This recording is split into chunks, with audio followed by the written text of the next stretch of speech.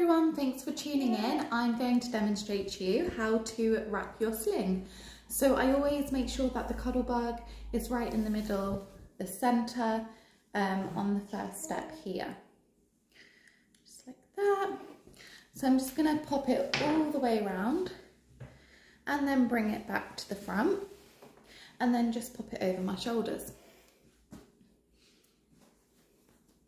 Just even it out a bit, either side. And then I grab both ends and I'm now going to just pop through. Just all the way through. There we go. And then what I'm going to do is cross both ends over, just like that. And that is going to go all the way around my waist and back to the front.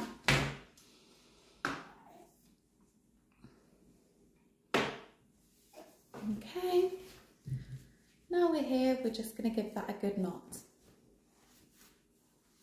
1, 2.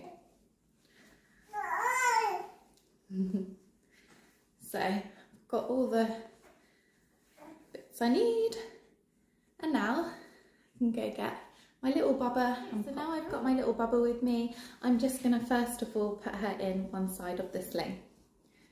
Just going to wrap that round. I'm going to wrap it around most of her body.